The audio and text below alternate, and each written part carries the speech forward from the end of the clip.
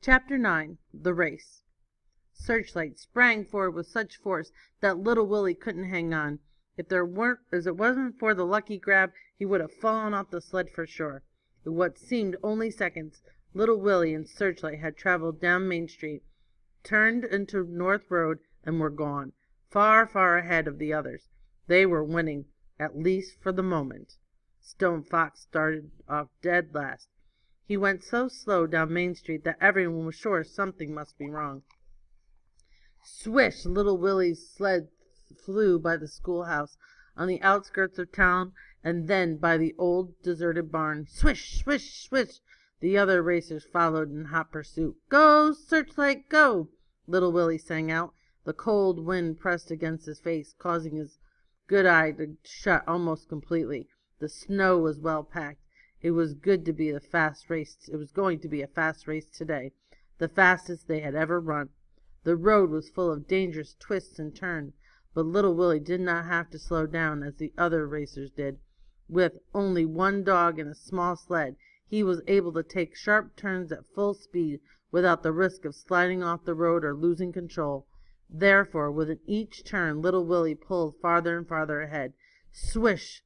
The sled rounded a corner, sending the snow flying. Little Willie was smiling. This was fun. At about 3 miles out of town, the road made a half circle around a frozen lake. Instead of following the turn, little Willie took a shortcut right across the lake. This was tricky going, but Searchlight had done it many times before. Little Willie had asked Mayor Smiley if he was permitted to go across the lake, not wanting to be disqualified. "As long as you leave the town heading north and come back on South Road," the mayor had said, "anything goes." None of the other racers attempted to cross the lake, not even Stone Fox. The risk of falling through the ice was just too great. Little Willie's lead increased. Stone Fox was still running in last place, but he was picking up speed. At the end of 5 miles, little Willie was so far out in front that he couldn't see anybody behind him when he looked back. He knew, however, that the return 5 miles going back to town would not be easy. The trail along South Road was particularly straight and very smooth, and Stone Fox was sure to close the gap. But by how much? Little Willie didn't know. Doc Smith's house flew by on the right. The tall trees surrounding her cabin seemed like one solid wall. Grandfather's farm was coming up next. Then Searchlight saw the farmhouse. She started to pick up speed. "No, girl," little Willie said. "Not yet." As they approached the farmhouse, little Willie thought he saw someone in Grandfather's bedroom window. It was difficult to see with only one good eye. The someone was a man with a full beard. It couldn't be, but it was. It was Grandfather. He was sitting up in bed. He was looking out the window. Little Willie was so excited he couldn't think straight. He started to stop the sled, but Grandfather indicated no, waving him on. "Of course," little Willie said to himself. "I must finish the race. I haven't won yet." "Go, Searchlight!" little Willie shrieked. "Go, girl!" Grandfather was better. Tears of joy ran down little Willie's smiling face. Everything was going to be all right. And then Stone Fox made his move.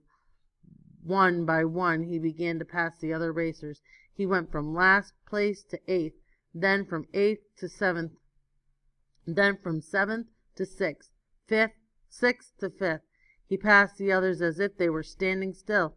He went from 5th place to 4th, then to 3rd, then to 2nd, until only little Willie remained.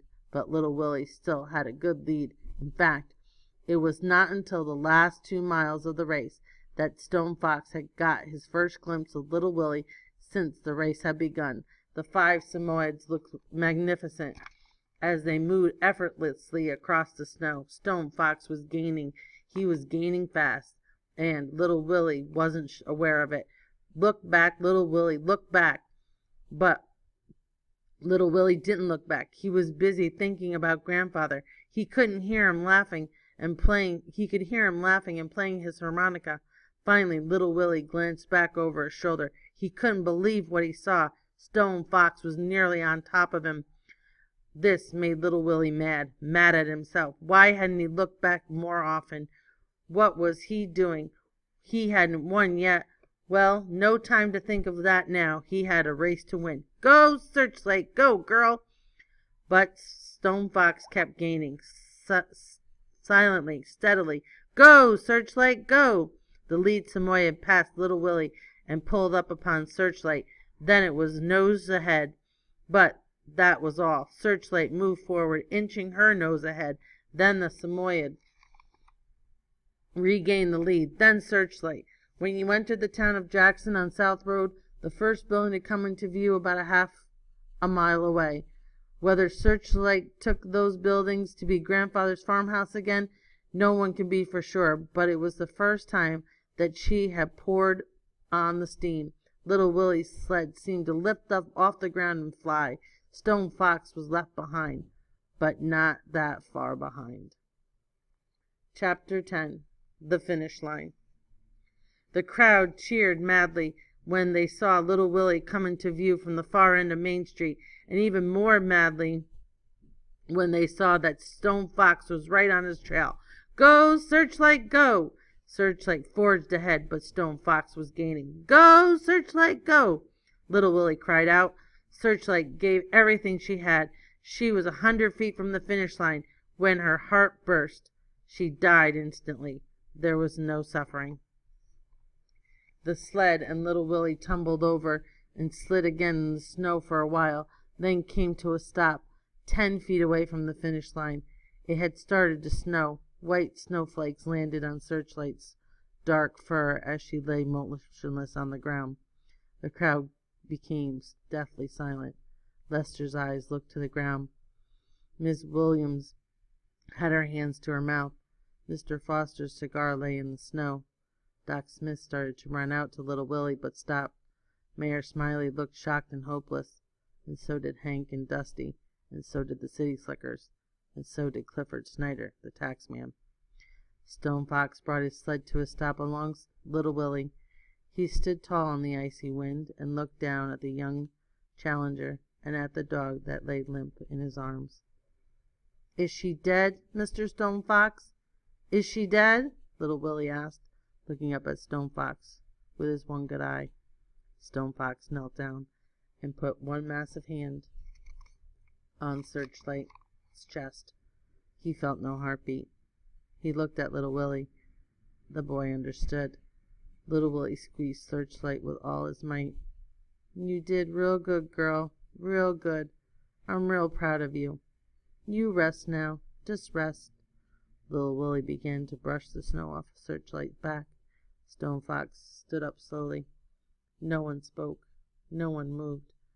Only eyes were on the Indian, the one called Stone Fox, the one who had never lost a race, who now had another victory within his grasp. But Stone Fox did nothing. He just stood there, like a mountain. His eyes shifted to his own dogs, then to the finish line, then back to little Willie holding Searchlight. With his heel of his moccasin, Stone Fox drew a long line in the snow. Then he walked back over to his sled and pulled out his rifle. Down at the end of Main Street, the other racers began to appear. As they approached, Stone Fox fired the rifle into the air. They came to a stop.